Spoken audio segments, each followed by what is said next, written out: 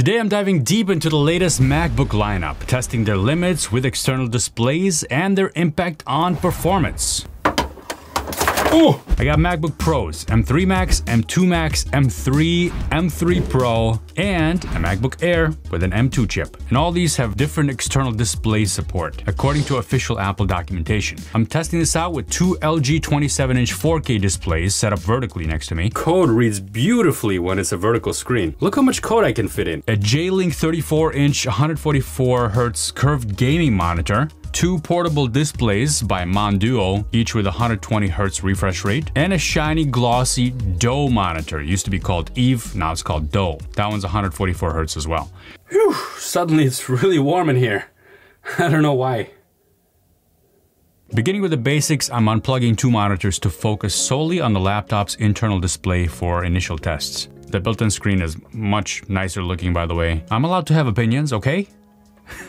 We don't sit around just with one test open, one benchmark, or one IDE. This is why we have multiple monitors in the first place. But I'm going to start out with 15 tabs open with Chrome, a couple of instances of Visual Studio Code. For those of you that are developers, I'll make the code available. Those of you that are not developers, suffice to say that one of these pieces of code is going to run an intensive test that generates the Mandelbrot sequence. That's the fractal patterns in numeric format, and that's going to be a CPU heavy task. Another one is a GPU demanding Whisper project for audio transcription. And finally, there's a memory-heavy merge sort algorithm. That one uses a lot of memory. We'll see how all these get affected as the tests go on. Now, running these, the 64GB MacBook Pro is using 14.4 GB of RAM, showing no swap or compression, and the Windows Server is consuming 370 megabytes. Windows Server? This is a Mac. What the heck is Windows doing at it? Well, despite the naming similarities to Windows Server is a process on Macs that manages your open UI windows. Makes sense, right? And when you add more monitors, Windows Server should use more memory. We're gonna test that out. I started by timing the CPU-intensive Mandelbrot Python program without external monitors. This clocks in at 25.8 seconds. Next, I ran Whisper. That's the GPU heavy task. I might just interchange these terms going forward. This one's processing a video file, which is one of my videos, and it took 51.6 seconds.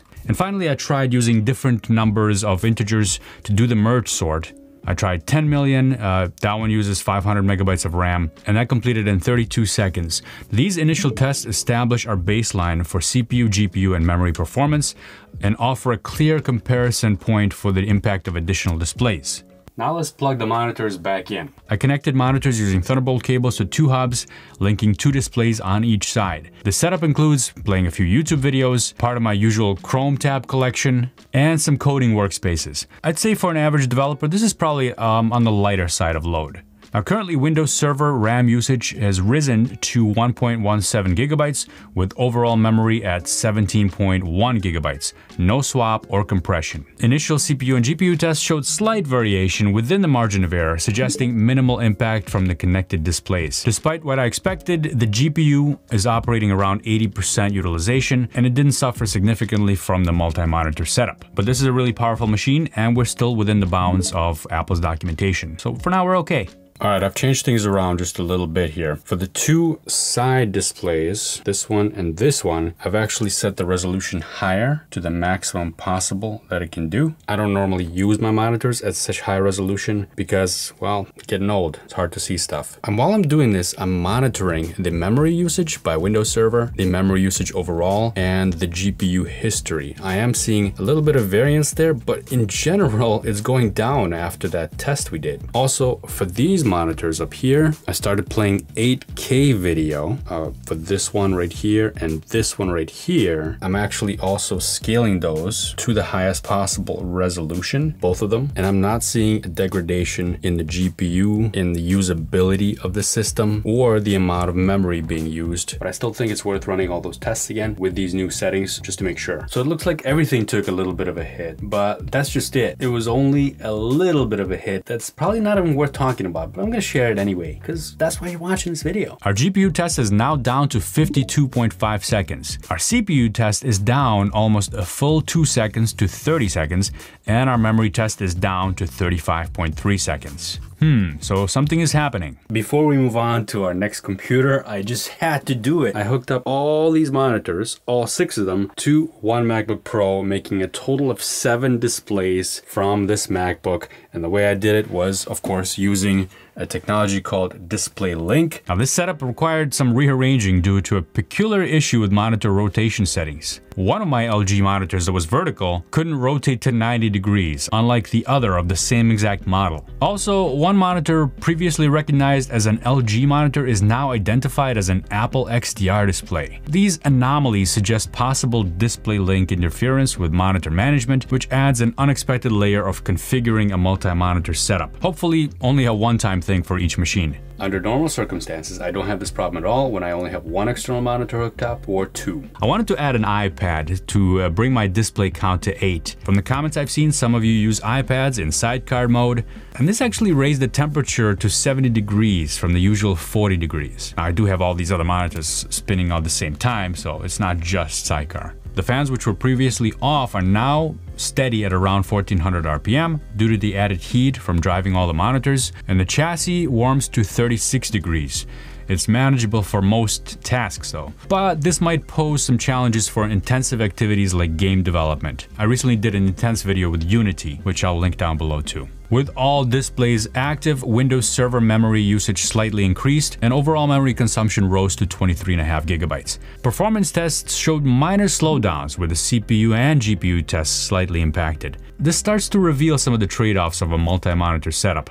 Alright, now I'm resetting everything to baseline by disconnecting everything. Now it just looks crazy in here because there's only one monitor active. Next machine. This is the M3 Max MacBook Pro. I'm only expecting better things at this point. I ran Whisper in 52.2 seconds, and Mandelbrot showed a significant improvement at 17.6 seconds. The memory test completed in 29.9 seconds. So without monitors connected, Windows Server is already at 2 gigabytes of RAM. The system's total memory usage is higher than on the M2 Max, starting at 24 gigabytes, including some swap usage. And I wouldn't put too much weight on how much memory is being used on the system. This increased memory footprint, even before connecting any monitors, kind of shows macOS's dynamic resource management. So you'll see different numbers and different levels of memory, and you'll be scratching your head wondering, what's going on here? Why is my 16 gigabyte machine using 15 gigabytes of RAM and I'm not even running anything? Well, it's macOS. You'll see this time and time again, and it's nothing to be afraid of. Not everything came back on to life. Those two are not working. I gotta figure out why. I swear I'm losing it. This is a new machine. I did not install Display Link on this, and therefore we don't get all those monitors. We only get 4. Now, while messing around with this, I found something interesting here. In this drop-down menu for adding my iPad as an external display, I noticed options for other devices, including 2 Apple TVs and several MacBooks that I'm testing that are in this office too. Can I use these as additional monitors? This MacBook Air here? What? All the sound from all the videos are coming to here. I guess I always knew you can mirror to an Apple TV, but I had no idea you can mirror or extend your screen to another laptop. This MacBook Air is now an extension of the set of screens for the MacBook Pro. I mean, there is a significant lag here, don't get me wrong, but if you really needed to do this, I guess you could. That lag is just nasty. That was interesting. For the M3 Max, the Whisper test completed in 51.7 seconds, 3500 RPM for the fan right now. It's the loudest MacBook I've ever owned, and it's proud of it.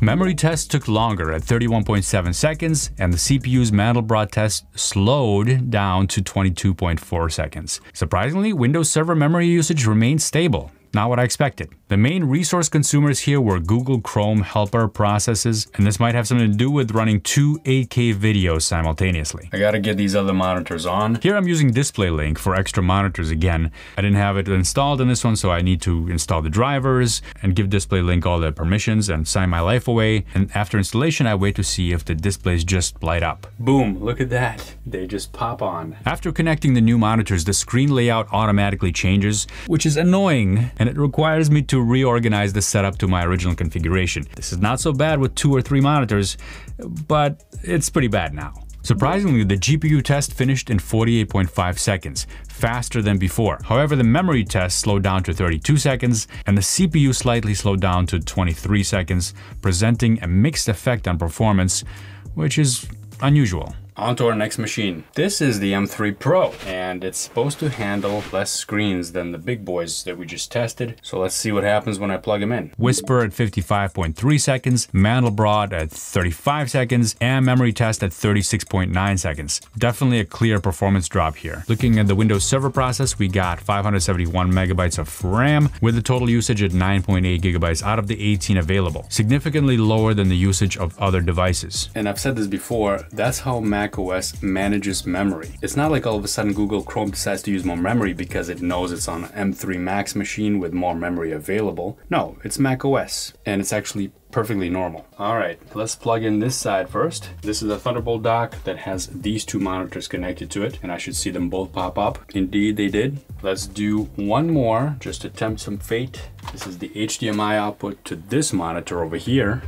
Nothing happens over there, so I guess we're done. Connecting the monitors immediately increased memory usage to 11 gigabytes, with Windows Server consuming 757 megabytes. This demonstrates an immediate memory impact by adding displays. The temperature is a little bit higher now, but that's to be expected after doing the CPU test, which is slowed down quite a lot. Here we've got a big drop in performance down to 41.1 seconds, just from a standard 2-display setup. Nothing crazy. Now, while the machine remained responsive, which is good, the GPU slowed down to 1 minute, and the memory test slowed down to 40 seconds. Pretty typical usage conditions, but we do have a performance dip here. After switching to a DisplayLink hub, 2 additional monitors instantly popped on, and this raised the memory to 13.8 gigabytes and Windows Server to 1.24 gigabytes. This setup taxed the GPU, and I anticipated this. That 8K duck is so beautiful. I can see every feather. And performance test then showed a dip. Memory test took 41.5 seconds, GPU test 1 minute and 6 seconds, and the CPU test was the most impacted, slowed down to 46.7 seconds. This was our GPU test right here. Sound effects. They make everything great. All right, who's next? The non-Pro MacBook Pro. It doesn't even have a Thunderbolt hole on this side. Testing the M3 MacBook Pro, not the Pro or the Max, just the M3. This one revealed some slowdowns. However, its performance was decent. The memory test completed in 30 seconds, Mandelbrot in 44.4 seconds, and Whisper's GPU test in 1 minute and 8 seconds. Starting from a slight disadvantage of having just 8 gigabytes of RAM, the outcome kind of aligns with expectations for this hardware configuration. Since I can't plug this on this side, there's no holes. Let's bring this on this side. There we go. That's not true. There is an HDMI output there. I could have used that. But let's see how Thunderbolt does. 1. And that's it. That's all we get. 1. I tell you what though, this machine is pretty spiffy with just one monitor plugged into it. Let's get an 8K video going. Maxing out the native displays on this non-Pro MacBook Pro slightly extended memory test times to 30.9 seconds with a Whisper GPU test at 1 minute and 10 seconds and the CPU at 47 seconds. I'd say not bad. Despite being an 8 gigabyte model, it used 6.7 gigabytes of RAM and just over 3 gigabytes of swap. Here we see macOS's dynamic RAM management based on availability. Dipping into that swap. A lot of people are complaining about that, but in reality, you probably won't even notice it. You'll probably get rid of that machine or sell it before you even experience any problems with that SSD. Another story for another time. With DisplayLink, memory pressure appeared, influencing performance. The memory test is at 31 seconds, GPU at 1 minute and 12 seconds, and CPU at 48.5 seconds. So we're pushing this machine much harder now, and it's starting to show, but not terrible. There's one more machine left, and I'm expecting the same results as this one. This is the MacBook Air M2. Kicking off the MacBook Air, this being a 24 gigabyte RAM version, and straight off the bat, it's gobbling up 16 gigabytes. Again, don't jump to conclusions. If you skip to this section, macOS loves to sprawl out when it's got room. This isn't a sign that it's overloaded, just macOS being macOS, making sure that it's using what's available. Remember folks, 8 gigabytes of RAM on a Mac is like 16 gigabytes on Windows. Leave your comments down below. All right, kidding, okay? But if you want me to do a breakdown on how memory works and how it's different on a Mac or Windows, let me know in the comments down below too. Here, Windows Server is chilling at 689 megabytes. Diving into the tests, and you'll see 35 seconds for memory and Mandelbrot CPU test outpacing the M3 MacBook Pro at just 53 seconds. And the GPU is starting pretty strong at 1 minute and 6 seconds. It goes to show you again that the Air is not just about light work. It can do some serious damage. I'm running the CPU test and it's really quiet in here, and I'm wondering, is this test even running? I had to do a double take. The temperatures are at 108 degrees, but there's no noise because there's no fan. So I'm expecting this test to take a little bit longer. And of course, the CPU test suffered the most because of those temperatures. If I ran this more than once in a row, it would really drastically slow down. But the CPU is at 58.6 seconds here. Not horribly worse, but a little worse. The GPU is actually about the same, 1 minute and 7 seconds, and the memory test is faster. Faster? 34.4 seconds total. Now that the M3 MacBook Airs were announced, those chips are supposed to be hotter, so we'll see how that affects performance. Stay tuned for that on this channel. I've got a surprise for you. This MacBook Air is now connected to 1, 2, 3, 4 displays. So that's a total of 5, including the internal one. DisplayLink helped out here.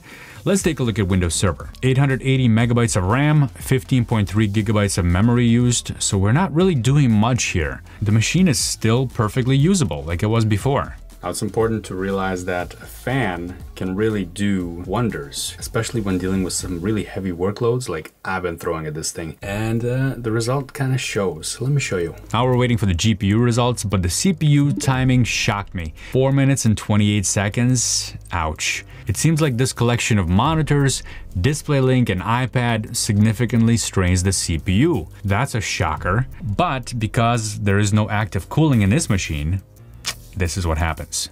The memory test also extended to 1 minute and 30 seconds. Wow, almost 3 times longer than before. This is a substantial impact on performance. Clearly, having Sidecar open, having DisplayLink playing is having a really huge adverse effect. Our GPU test just finished, and we're at 3 minutes and 26 seconds for the GPU result, the slowest I've seen so far. Adding more screens turned out to be more than just getting more surface area to do my work. It was a real test of what these machines can handle under the hood. Everyone's workflow is a little different, so hopefully you can find a good balance between having enough real estate and performance for your own needs. I want to extend my thank you to the channel members who got to see the full version of this video early and gave me some feedback on it. Thank you so much. And if you want to join to help support the channel and get access to members-only videos, there's a join button right down below. Knowing what you know now about performance, check this video out to see how to get M2 and M3 based machines to display more than one external screen. Thanks for watching.